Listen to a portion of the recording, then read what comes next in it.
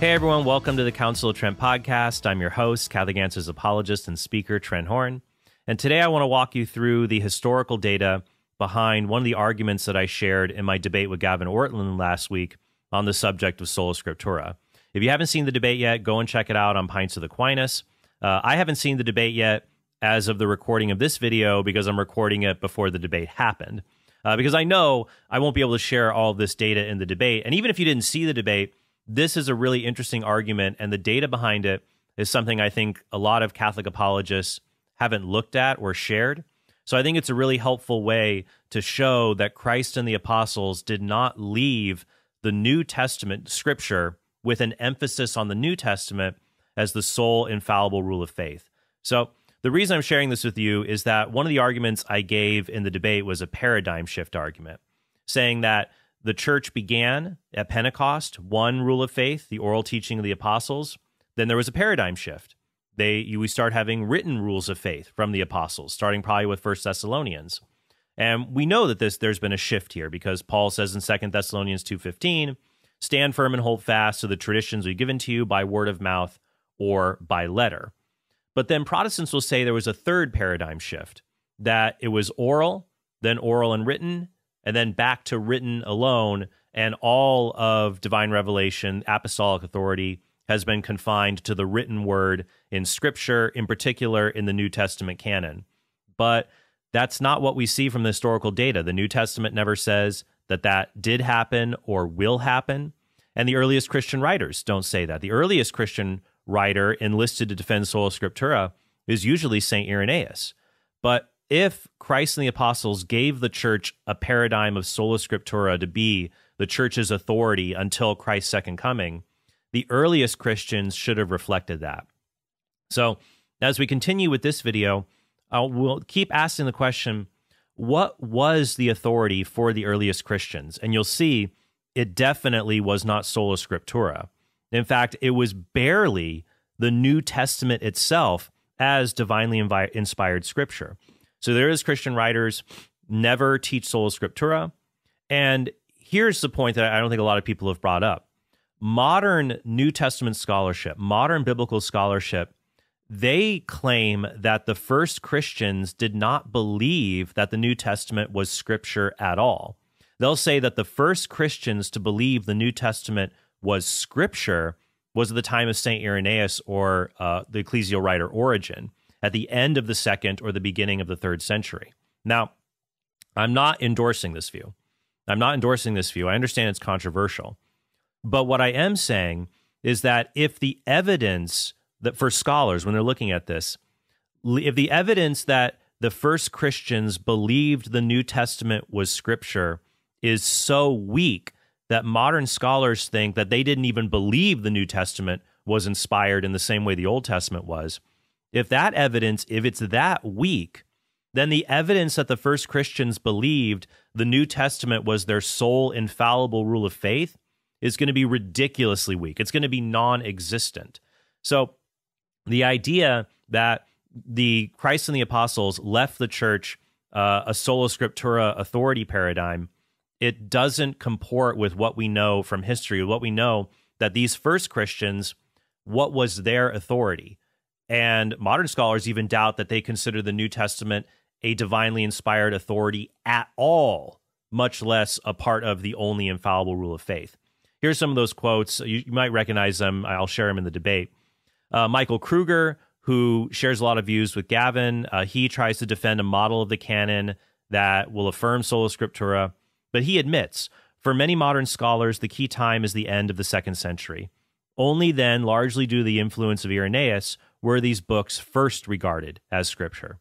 The New Testament scholar Gordon Fee says the term scripture meant only the Old Testament for Christians until the end of the 2nd century. Now, I do think there are some early sources of Christians who the word scripture, graphe, they did apply to the New Testament. So I'm not making a universal argument. I think a good case can be made. That's what's happening in 2 Peter 3:16, for example. The author of 2 Peter is referring to Paul's letters as graphe or scripture. Though there may be a debate if for the author of 2 Peter that they had the same status as the Old Testament, even though they're called graphe. But regardless, you can find a few sources, but it's only a handful. So I'm not making a universal argument, but Fee and other scholars often speak in this way, and it really attests to the paucity, the lack of early Christian writers who affirm the New Testament as Scripture when they easily affirm the Old Testament as Scripture. Deering, in his work, Word Shall Not Return Void, he says the New Testament documents were in circulation at the beginning of the 2nd century, but there existed no universal consensus on which apostolic writings should be equal in weight to the Old Testament scriptures. Finally, Lee MacDonald, Protestant scholar, canon scholar as well, says in the first 1.5 centuries of church history, no prominence was given to a gospel writer or to a gospel as a written document. So once again, to summarize the argument I'm making here, I'm not endorsing the view that the very first Christians didn't believe the New Testament was inspired scripture. But I'm saying that if Sola Scriptura were true, and that's the model Christ and the apostles left the church for everyone to follow, we would expect the first Christians to cite the New Testament as divine scripture far, far more than they do, to treat it as that primary authority. And they really don't, they don't treat it as the sole infallible rule of faith. They don't even treat it as the primary rule of faith. When we go through the sources here, and you'll see that. Now, let me head off, though, an objection, a rebuttal, I think. Some people might try to make this. They'll say, okay, Trent, let's go through the first authors, first 150 years of the church's history. Oh, look, they don't say anything about the bodily assumption of Mary, for example. They don't say anything about this particular Catholic doctrine. So by your own logic, it must be false. No, that is not the argument I am making. I am not claiming every doctrine we believe must be found in the earliest church fathers. Not every doctrine has equal weight. Some are primary, some are secondary, some are tertiary. Gavin admits this. He wrote a whole book on the subject called Finding the Right Hill to Die On. There are things that can be taught and revealed that are not the primary elements of the faith. But what I am saying is that Scripture, the idea of the New Testament being divinely inspired and it being part of the sole infallible rule of faith. And when we say Scripture is the sole infallible rule of faith, well, we're really focusing on the New Testament, because Jews will say the Scriptures are inspired, but they reject Christian teaching. It's the New Testament we're talking about here. So we want to ask the first Christians, what did they think of the New Testament? And if they hardly treated it as divinely inspired Scripture at all, then it could not be the authority that Christ left the church. It could not be the sole or even the primary authority. Rather, what Christ and the apostles left is that they left Scripture.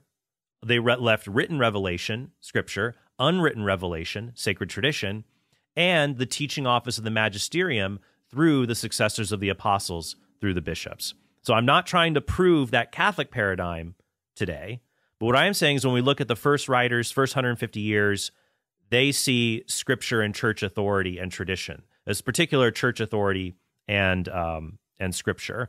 But the Scripture is mostly the Old Testament, not the New Testament. Here's the sources we're going to go through.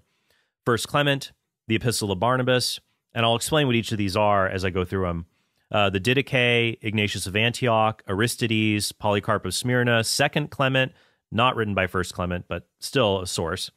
Shepherd of Hermas, Justin Martyr, the Martyrdom of Polycarp, the Epistle of Diognetus, Melito of Sardis, Hegesippus, Athenagoras of Athens, and Theophilus of Antioch.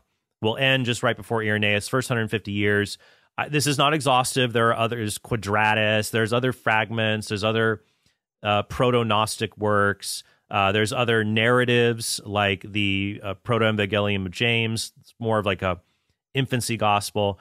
These are the major ones that I want to focus on, that I think will be helpful for us to see what was the authority for these early Christians. I also want to add that I've put a note here, citations are approximate. I've gone through, it can be hard to see when someone is alluding to Scripture or when they're quoting it. But even if an author quotes Scripture, it doesn't mean he thought it was inspired. These authors will quote First Enoch, Greek philosophers. They'll quote other works that are not inspired, the Shepherd of Hermas, for example. So when we go through them, what I'm looking for is if they considered the New Testament Scripture, how many times do they call it Scripture? How many times do they use a formal introductory formula, like it is written? That's usually a pretty standard introduction if you're talking about sacred scripture. You say, it is written. Not always, but often. So, or something similar. I've looked for sacred writings, inspired, the holy writings. And so we see that. And in going through all of these, I've gone through them multiple times, but I'm only human. I might have gotten a few citations, maybe they didn't cite the New Testament maybe they didn't cite the Old Testament 15 times. They cited it 14 times. The citations are approximate, but even if I'm off one or two in either direction, the main argument I'm making still stands. So the first one is Clement of Rome. If you take a late date, 96, end of the 1st century, that is when Clement was the 4th bishop of Rome or the 4th pope. If you take an earlier date, like around 67, 68, that was when Clement was a corresponding secretary, a priest who wrote on behalf of the Roman Church as a whole. That would explain the plural use, the plural language in 1st Clement. So Clement references the Old Testament a lot, and he cites the Old Testament as scripture. I counted about 14 times. In some of those cases, the word scripture is in brackets. It may not be in the original text, but it looks like all the editors put it there, that's what Clement meant. There are many cases, though, where the word scripture very clearly is in the text, and it applies to the Old Testament, uses the formula, it is written. So I'd say over 20 times, Clement cites the Old Testament as scripture. Bruce Metzger, who is a well-known Protestant scholar, says he says that Clement of Rome's Bible was the Old Testament, not the New Testament. Because when you go to the New Testament, Clement never calls it scripture, not once. He does say things like it is written, and appears to cite the New Testament, like James 4:6, God resists the proud. But James himself is citing the Old Testament. This will happen often. You'll have an early church father cite the New Testament, call it scripture, but the only part of the New Testament they cite is where the New Testament is quoting or paraphrasing the Old Testament. You have to remember, by the way, that these ancient authors were pretty loose with their quotations. In the Gospels, you'll see things like, as the prophet Jeremiah says, but it'll actually be a pastiche. It'll be amalgamation. Sorry, I'm using $64,000 words here. It will be a combining of different minor prophets with Jeremiah, but they'll say as Jeremiah says. So many of the quotations, they're loose, sometimes even just paraphrases. Though we do not see here, when I say cite the New Testament as divine scripture, I mean something unique to the New Testament, not just when it quotes the Old Testament, because James is really paraphrasing Proverbs 3:34 here. Also, we see Clement citing 1 Corinthians 2:9, saying, for the scripture says, but what Paul says here, eye has not seen, nor ear has heard, nor has entered into the heart of man the things which God has prepared for them. That is, Paul is quoting Isaiah 64:4, where Isaiah says, from of old, no one has heard or perceived by the ear, no eye has seen a God besides thee who works for those who wait for him. So once again, even if Clement is citing what he read in 1 Corinthians 2:9, what he's citing is coming from the Old Testament. And it's just being restated again in the New Testament to say, yes, as the scripture says, and he likes how Paul quotes it. He does say that Clement says that Paul wrote under the inspiration of the Spirit in 1 Clement 47, but that doesn't mean that the author of 1 Clement thought that Paul wrote divinely inspired scripture, or that Paul's writings were graphe, were scripture, just because he wrote under the inspiration of the Spirit. Because Clement describes his own writing in this way in 1 Clement 63. He urges the Corinthians, who Clement is writing to, he tells them to become obedient to the words written by us and through the Holy Spirit. So he uses that language of his own works. And in the early church, I'm sure I'll mention this in the debate, John Poirier, in a 2021 study, showed that the word inspiration, theopneustos, it's used in the early church of all kinds of writings. The only writings that aren't called inspired are heretical writings. But if you have a doctrinally sound piece, Gregory of Nyssa says that St. Basil's writings were theopneustos. Some of the canons, some of the things coming from the councils are called theopneustos, or even epitaphs. The early church said that wrote of non-biblical works being inspired. So that doesn't mean Clement thought that Paul was writing scripture. So, and this is something that when you read scholars like Metzger and others, they agree that Clement cites the Old Testament as Scripture, not the New Testament. So for authority, who's Clement's authority? The Old Testament and the church, particularly the successors of the apostles. He's very, very clear on that. In 1 Clement 42, Clement says this, "For thus says the Scripture in a certain place, I will appoint their bishops in righteousness and their deacons in faith." Now, I have not seen a scripture with this wording. It might be a really wide paraphrase of something in the New Testament, but I haven't found a scripture that says this. But Clement apparently thought the truth, "I will appoint their bishops in righteousness and their deacons in faith," was so important, he thought at least it was in Scripture, how important the authority structure of the bishops and the deacons were. He also says in 1 Clement 44, he talks about the authority of the presbyters and how they have that authority through apostolic succession. He talks about how the apostles knew through Jesus Christ there would be strife for the office of the bishop, and so they had planned for other approved men to succeed them in their ministry, that they'll appoint people, and when those fall asleep, they will appoint others. So to summarize, what was the authority for Clement of Rome? He cites the Old Testament as Scripture over 20 times, never cites the New Testament in this way, but that doesn't mean he didn't know about the New Testament, because Clement cites the words of Jesus as being authoritative. He cites the words of Jesus, but he never says that Jesus' words come from sacred Scripture like he does for the words of the patriarchs or the prophets of the Old Testament. But he does command for his listeners to follow divinely established ecclesial authorities.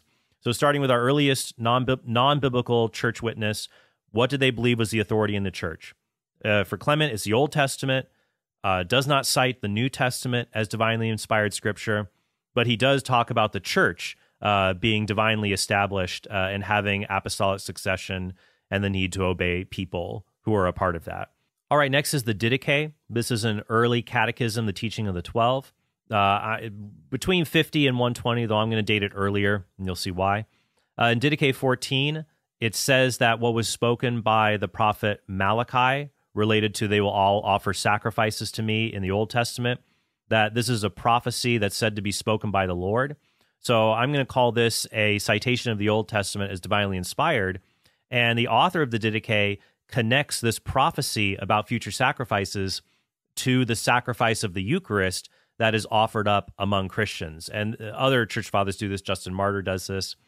So we see a connection here between the prophecy of Malachi about universal sacrifice in the people of God being fulfilled in the Eucharist.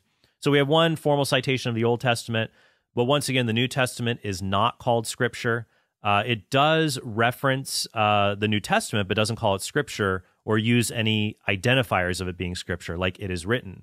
We see references to Matthew 7:6, where Jesus says, "Do not give that which is holy to dogs." And the author of the Didache makes it clear, because of what Jesus said here, don't give the Eucharist to people who are unbaptized. William Varner, in an article he wrote about the Didache, he says, the author of the Didache, quote, "looked to the inspired Scriptures of the Old Testament and to the words of Jesus for his authority in transmitting that teaching." So the author of the Didache, his authority was the Old Testament, but in particular, the words of Jesus. But he also recognizes another authority for Christians, and that would be bishops and deacons. So in Didache 15, he says, "Therefore, appoint for yourselves bishops and deacons worthy of the Lord, men meek and not lovers of money." He goes on to talk about their important qualities. Some people have said that this refers to the laity appointing the bishops and deacons themselves. That's a possibility. But I also think that if this letter was written to the elders, to the presbyters, because notice it doesn't say appoint for yourselves bishops, elders, and deacons. It says bishops and deacons. You might think, well, why are they appointing the bishops? Aren't bishops higher up? In the first century, the offices of bishop, presbyter, and deacon, bishop, priest, deacon, were fluid. So you could have Paul calling himself a deacon, Peter, who's an apostle, calling himself a presbyter, an elder. We get the word priest as a contraction from the Greek word presbyter. So if the Didache was written early, there's going to be some fluidity here between these offices. When we get to the time of Ignatius, they're very clearly separated, where a bishop oversees many churches that have their own presbyters or elders. So it's very clear here, at the very least, that the author of the Didache recognizes the authority structure of the church for Christians to look to. He does not cite the New Testament as divine scripture, as being an authority. He cites the Old Testament once, but once again, because look, people are going to say to me, well, Trent, you can't prove a divinely established church through all of these citations either. Well, I actually think I can make a pretty good argument when I look at all of them. But that's not what I'm doing here. I'm not making an argument for the authority of the Catholic Church with these citations. I am testing Sola Scriptura. I am saying, did Christ and the apostles leave Scripture as the sole infallible rule of faith for the church? If they did, we would expect these first Christians in the first 150 years of church history to cite the New Testament in that way, because that's what makes them different from Jews who also believed in divine Scripture. But they don't cite the New Testament as the sole infallible rule of faith. They don't even cite it as the primary rule of faith. They barely cite it at all, because where they found authority was in the words of Jesus, the teachings of the gospel, and you found that within the authority structure of the church that Christ established. And we see that especially in Ignatius of Antioch. So what does Ignatius say? Well, he cites the Old Testament formally as scripture twice, once quoting the book of Proverbs, the other citing God resists the proud, James 4:6. But as I noted earlier, that's a rephrasing of Proverbs 3:34. So we don't have a citation of unique New Testament content. Ignatius never describes the New Testament books by name, but he does quote them. He quotes the New Testament a dozen times. He doesn't cite them by name, but he quotes them. But he never calls them scripture.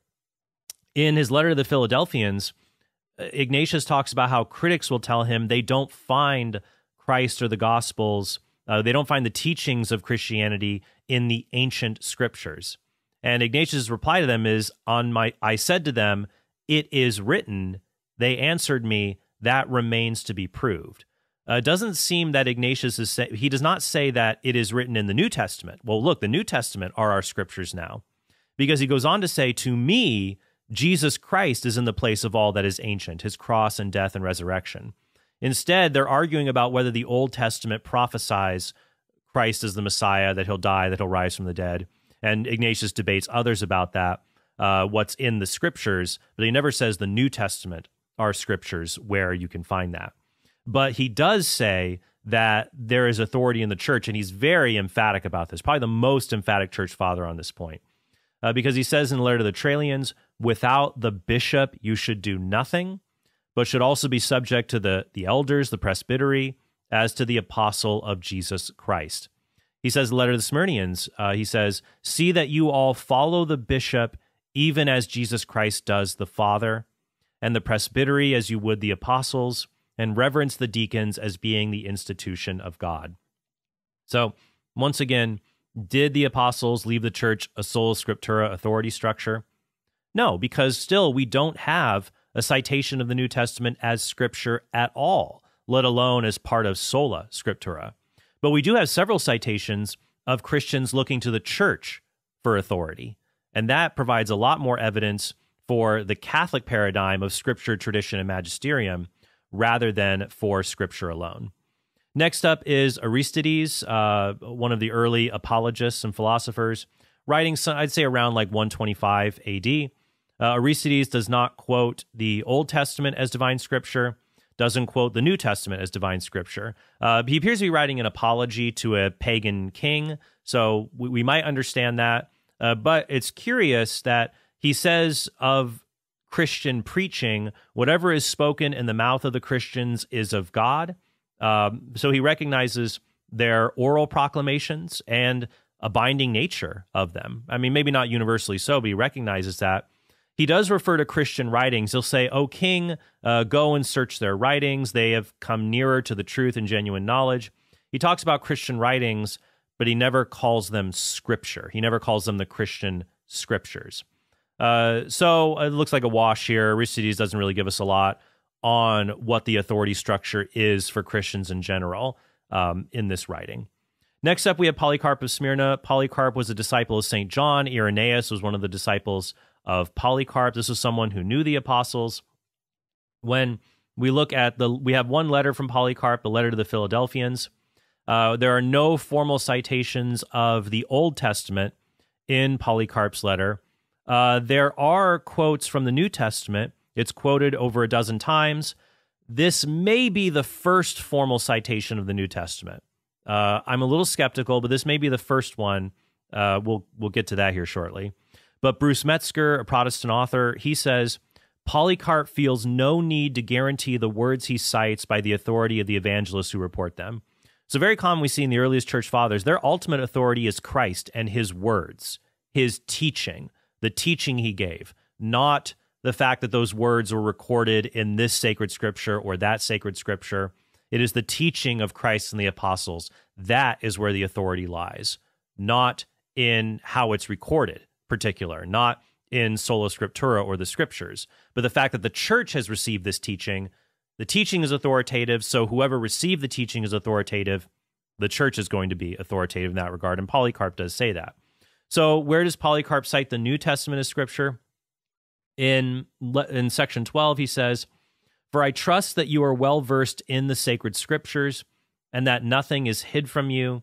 But to me this privilege is not yet granted. It is declared then in these scriptures, be angry and sin not, and let not the sun go down upon your wrath."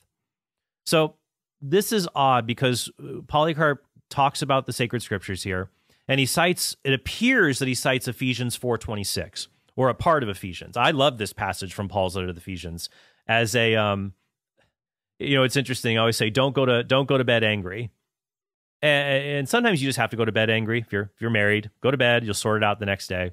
So maybe this wasn't marital advice, but he says, be angry. You can be angry, but don't sin. Don't let the sun go down on your anger. Now, this advice basically, don't let your anger stew. I love that. It's okay to be angry, but don't let it fester and become hateful malice. But the first part, Paul appears to be re-quoting what is already in the Psalm. Psalm 4:5 says, be angry and sin not. And then Paul adds something later here, let not the sun go down upon your wrath, which other scholars say Paul just may be paraphrasing other aspects of the Old Testament that have similar teaching. So let me bring up here, this citation is disputed. So there are people who say, well, Polycarp, he's citing Psalm 4:5 and Ephesians 4:26 as scripture, or just Ephesians as scripture.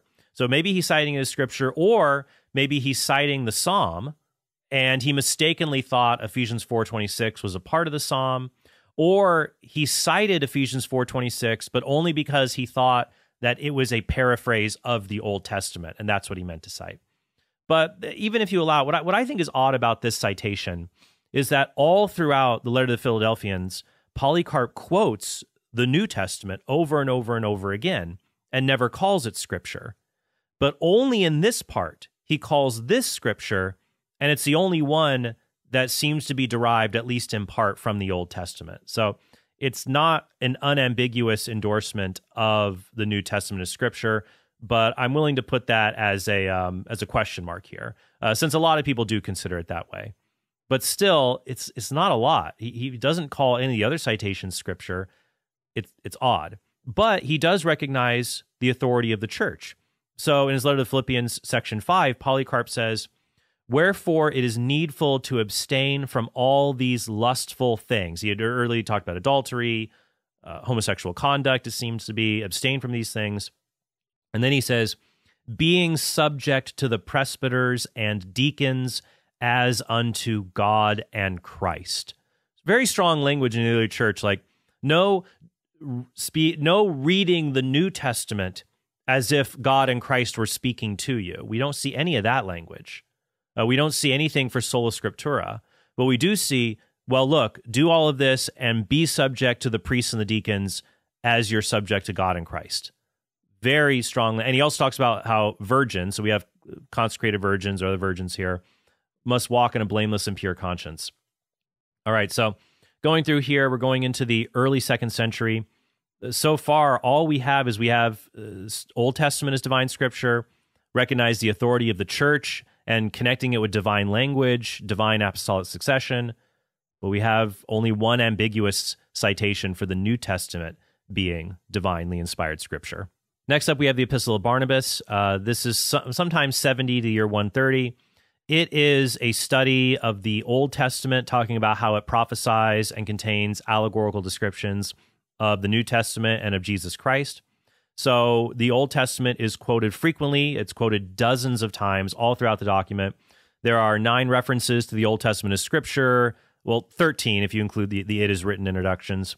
So over a dozen formal references to the Old Testament as Scripture. One reference to the Book of Enoch as Scripture. But the New Testament is never called Scripture, and it's rarely ever quoted at all in the Epistle of Barnabas. Acts 14:22, the saying there, it seems to be attributed to Jesus. It's not called sacred Scripture. It may formally cite Matthew 22:14. Once again, this is another ambiguous one. The only case, and we'll see this, by the way, I've read, it might be in Metzger, I'm not sure, but I've read Protestants who say, oh, well, the earliest church fathers believed that the New Testament was divine Scripture, and they give 4 citations, like from Polycarp, Barnabas, and Second Clement, and then they'll move on in their discussion, and I'll say, wait a minute, but those are the only 4 ambiguous citations. Everywhere else, they don't cite the New Testament as divine Scripture. So it's misleading to paint it that way. But Barnabas says here, so great signs and wonders were wrought in Israel. They were thus at length abandoned. Let us beware, lest we be found fulfilling the saying, as it is written, many are called, but few are chosen. The only place you find that is in Matthew 22:14, where Jesus is telling a parable about the person invited to the banquet. He doesn't have his garment. It's an allegory, a parable about how if you're not united to Christ, you will be thrown out. You'll be damned. You'll be in hell, cast out into the outer darkness. Men gnash their teeth. For many are called, but few are chosen. So this is what the character in the parable says that Jesus is telling. And so Barnabas may be quoting it here, but once again, this is a little bit odd. Barnabas quotes Jesus. The Epistle of Barnabas quotes Jesus and says, as the Lord said, or as the Lord spoke. But here, he doesn't do that. He just says, for it is written. And this may be, all of this, including what Jesus is saying here, for many are called, but few are chosen, they all just might be referencing an older Jewish proverb related to the Old Testament. There's something similar in 4 Ezra 8:3. There be many created, but few shall be delivered. That's why Jonathan Lucadou, in his major commentary on Barnabas, probably one of the most recent major commentaries on the Epistle of Barnabas, he says, it is difficult to adduce clear examples of New Testament quotations within the Epistle of Barnabas. Given the small amount of possible Matthean or synoptic materials elsewhere in the letter, it is difficult to argue with a high degree of certainty for a literary relationship between Barnabas and the canonical Gospels. So I'm going to add a question mark there, but I could see how many people would see that Barnabas is quoting Matthew 22:14 as Scripture. But it still seems ambiguous to me, and other scholars do recognize that. And because Barnabas is reflecting on Old Testament and New Testament scriptural issues, he doesn't mention anything about church authority. When we get to Second Clement, this is written in the middle of the 2nd century. It is attributed to Clement of Rome, but it was not written by him, so it's a spurious letter. Second Clement cites the Old Testament as Scripture about 5 times, and it does seem clear to me here that he does cite the New Testament as Scripture. Though, once again, it is a little bit odd. Second Clement cites Jesus and what he says, but it says here, another Scripture says, I came not to call the righteous but sinners. And so that's Luke 5:32. But in other places in Second Clement, he says, the Lord says in the gospel, the Lord says you are lambs in the midst of wolves.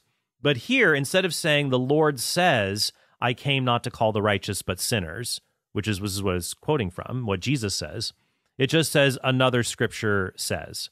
But it does match up with Luke 5:32, so I'll call that a citation of the New Testament as Scripture. What Clement thinks of church authority is odd. I put 3 question marks here, because he talks about the church in really lofty terms, like super lofty terms. He says, brethren, if we do the will of our Father God, we shall be members of the first church, the spiritual, that which was created before sun and moon. The church being spiritual was made manifest in the flesh of Christ. So he almost seems to talk about the church as existing even before creation itself. So I'm not sure what he's getting on at quite about here. But so I'm adding question marks here. I might even change this now. I'd probably take that away. I'll call that a citation of the New Testament. But once again, not very many, and many citations of Jesus's words, but not calling them scripture.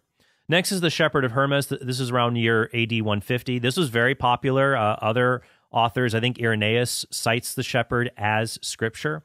And this is a long, very long dialogue between a shepherd and an angel, giving him a lot of allegorical instructions and teachings. There are no, I don't think there's no quotations in the document from the Old Testament or the New Testament. And also, it doesn't mention Jesus or Christ. It just talks about the Son of God. Bruce Metzger says the following about the shepherd. Despite reminiscences from Matthew, Ephesians, and James, Hermas makes no comment that would lead us to think that he regarded them as canonical scripture. From the testimony contained in the shepherd, it can in any case be observed how uneven during the course of the 2nd century was the development of the idea of the canon. But we do have many references to an authoritative church in the Shepherd of Hermas, even without quotations to scripture, or even quoting them at all as just writings. We see references to church authority. You will tell, therefore, those who preside over the church to direct their ways in righteousness. You will read the words in this city, along with the presbyters who preside over the church. I now say to you who preside over the church and love the first seats. So recognizing that there are those who preside over the church, have authority over it. They have you in first seats among those who preside, differences of authority. So continuing our discussion, still very, very little citations of the New Testament as divine scripture, no citations of it as being elements of Sola Scriptura. And we still have, though, a lot of references to the church's authority. As I said earlier, the authority for these earliest Christians were the words that Jesus spoke, then the words the apostles spoke. It was the message they spoke. The teaching, the gospel was their authority. And then they went, where do you find this teaching and gospel? You find it in the church. You follow the presbyters, the bishops, and the deacons as you would God, the Father and the Son. Next up, we have a description of the martyrdom of Polycarp written sometime in the second half of the 2nd century. This is no citations of the Old Testament as scripture, no citations of the New Testament as scripture, though it does quote 1 Corinthians 2:9, but as I said earlier, 1 Corinthians 2:9 itself quotes Isaiah 64. We have some references that could be to church authority, at least recognizing an authoritative church, to the Church of God in Philomelium, to all the congregations of the Holy and Catholic Church in every place. And then it says the admirable Polycarp was one having in our own times been an apostolic and prophetic teacher and bishop of the Catholic Church, which is in Smyrna. So it seems to be a recognition of the importance, once again, of bishops, of authoritative teachers and leaders of Christ's church. It's not as explicit. I put a question mark here, but there aren't any scripture references to balance it out. Next up, we have Justin Martyr. So he easily cites the Old Testament the most among the apostolic fathers, at least before the time of Irenaeus. He cites over 100 cases where he calls the Old Testament scripture, and I think nearly all of them are in his dialogue with the Rabbi Trypho. So in that dialogue with that rabbi, we see citations of the Old Testament as scripture over and over and over again. We don't have as many references to the New Testament as scripture. We do have a few. I counted 3. He does say that John prophesied the book of Revelation. This might be the earliest reference to, I don't know if he calls it the book of Revelation or not, but a very early reference to an actual named book of the New Testament saying that it's scripture. So he talks about Revelation. He says in the gospel, it is written that he said, all things are delivered unto me by my Father. At another point, he says, it is written, then the disciples understood that he spake to them about John the Baptist.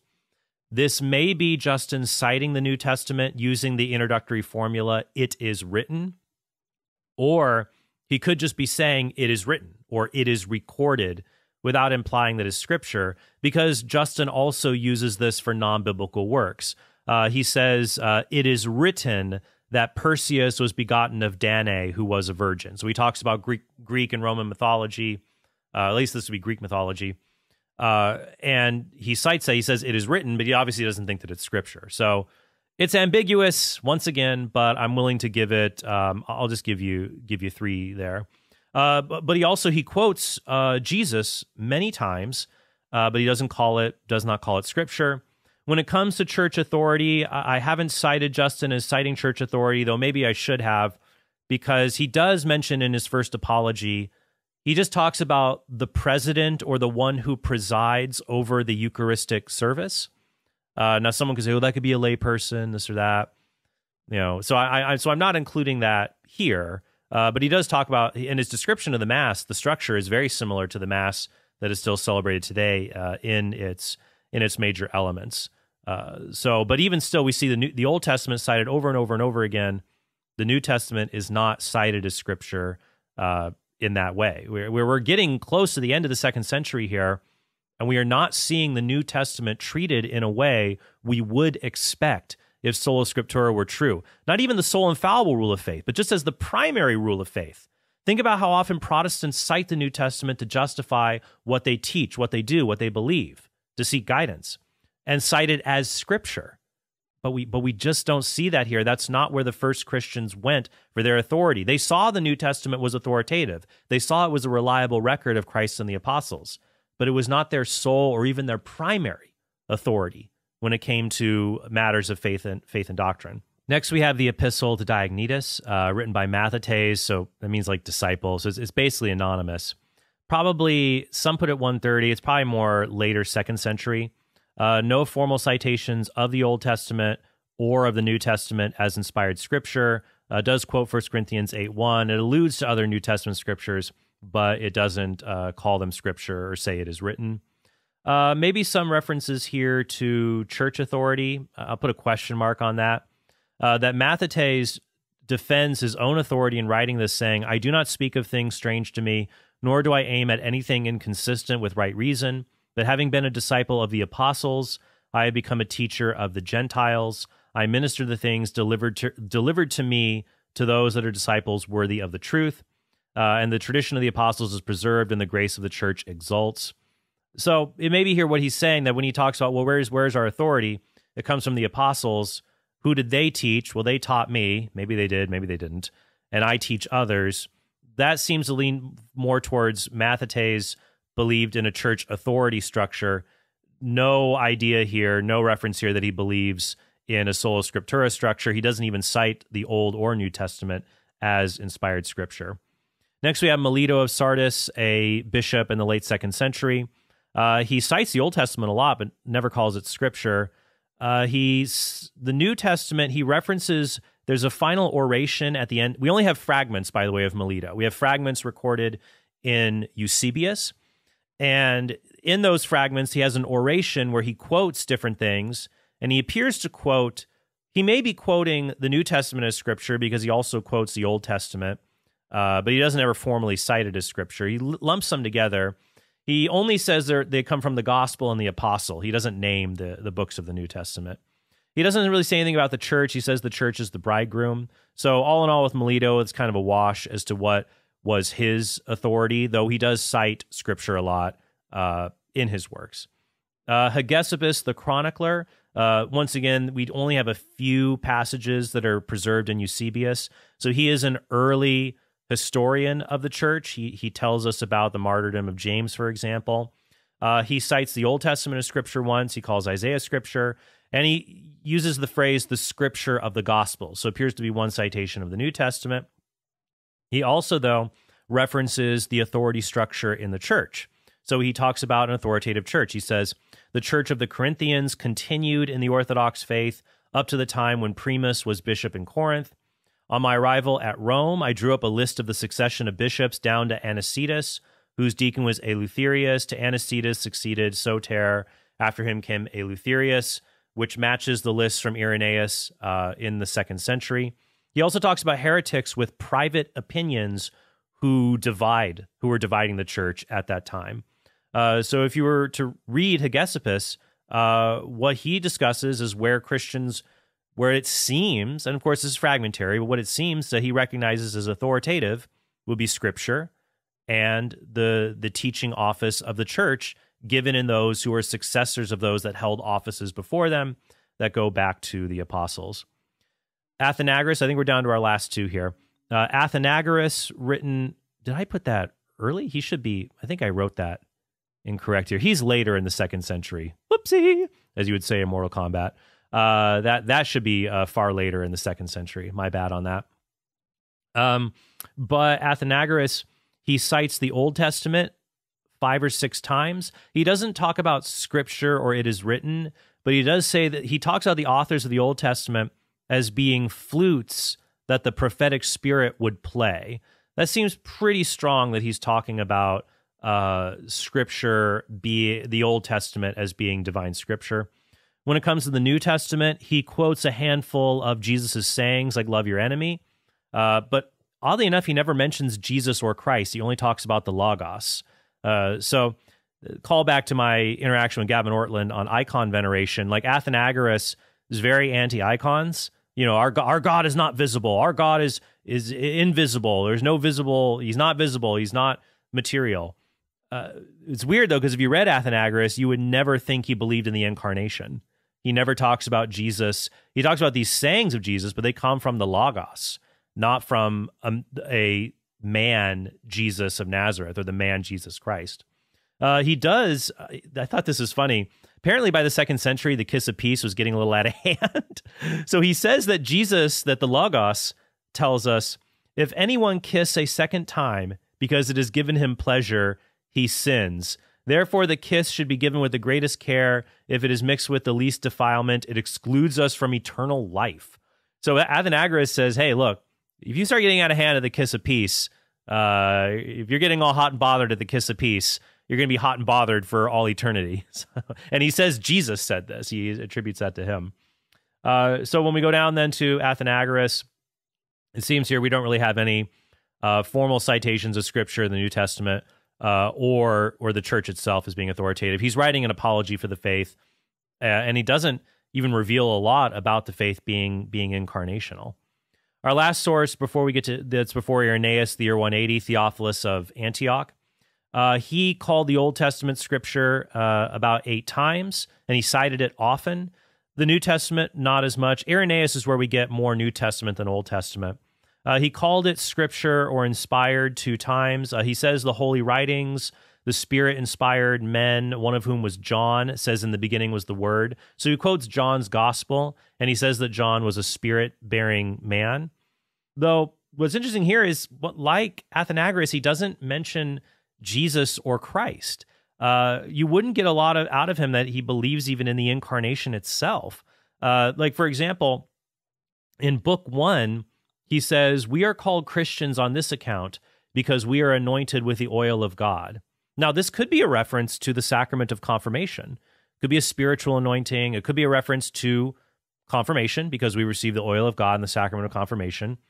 But you would see if he's explaining to a non-Christian why he's called a Christian, you would think he would say it's because of Jesus Christ, the anointed one, which is interesting there. So if I was to look then at Theophilus, I put 8 here, 2 for the New Testament, and I don't see a citation for church authority. So let's just pause here. I covered a lot of ground, but I don't know anybody else who has gone through and done this study of the earliest church fathers and what they considered to be authoritative. Once again, I'm not trying to prove Catholic authority structure with these citations. I am just saying if Sola Scriptura were true, if Christ and the apostles left the church Scripture as the sole infallible rule of faith, if scholars like Michael Kruger are right, that Scripture self-authenticates, that when you read Scripture, you recognize it is the divinely inspired Word of God, and the first Christians then said, this is our sole infallible rule of faith. Is that what the apostles gave the church? When I look at this here, the answer is clearly no, that is not the authority structure the first Christians recognized. What they recognized, that, to be honest, their authority were the words of Jesus, and first the words of Jesus, then the words of the apostles. The truth of the gospel. That was their authority. So we need to find that authority. Where is it? Well, it's found in the church. It's found in the church who is preserved by the succession of the apostles through bishops, priests, and deacons, who you are to obey just as you would obey the Father and the Son. So what we see in these first Christians, the thesis that I'll say is just this here makes more sense if the apostles gave us scripture, tradition, and a magisterium. This makes more sense under that view than if the plan from the apostles was to give the church Sola Scriptura. That doesn't make sense, given not only that Sola Scriptura is not cited in these authors, but they barely even cite the New Testament as divinely inspired scripture at all, because it was the message that mattered, not necessarily the medium through which the message was given. So to go back to that quote here from Lee Martin MacDonald, that's why MacDonald says, as a Protestant author, in the first 1.5 centuries of church history, no prominence was given to a gospel writer or to a gospel as a written document. It was the message, it was the truth that mattered, and the guardians and custodians of that truth was the church that had the succession from the apostles. At the very least, when we see this, scripture, tradition, and magisterium make more sense of this data than Sola Scriptura. So I hope that is helpful for you guys. Thank you all very much. And yeah, I just hope that you have a very blessed day. Hey, thanks for watching this video. If you want to help us produce more great content like this, be sure to click subscribe and go to TrentHornPodcast.com to become a premium subscriber. You'll help us create more videos like this and get access to bonus content and sneak peeks of our upcoming projects.